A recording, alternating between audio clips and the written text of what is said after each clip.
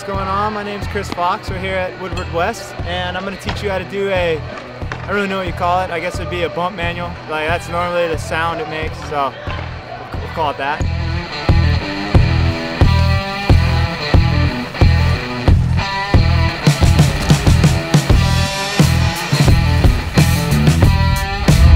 It's a little bit, I guess it would be something different. I grew up racing first, so I just kind of took it from racing and applied it in here.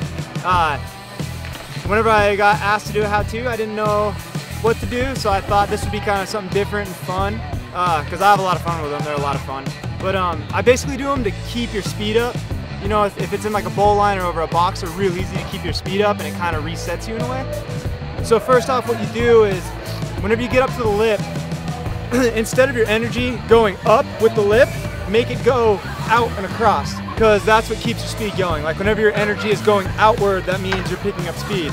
So just go through the lip and push through the lip like it's almost a roller in a way, or you're trying to roll it, or just trying to jump it real low.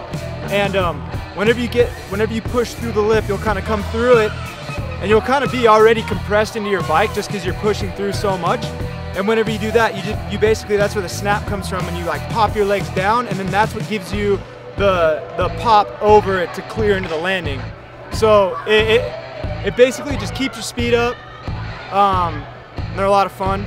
You do them in the middle of the line, you can keep your speed up into a quarter, or you know, keep it going into a bowl corner, carve real fast, stuff like that. Stuff I have fun with, so.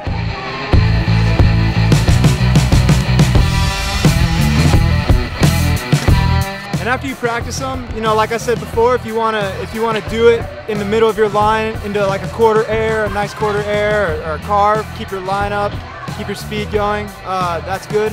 And then you could also do them, you know, if having fun with tricks in them, you can kind of bump, and after you get the bump, you're basically kind of in the air at that point. So you could do like, I like doing them in knack-knack. That's like my funnest. You could do them a turn down. I won't really claim it though, because the turn down's not all the way quick, but they're fun to mess around with. You could do them, you know, with whatever trick you have, little nibbler stuff, like you could toss them in real quick and it's a good time.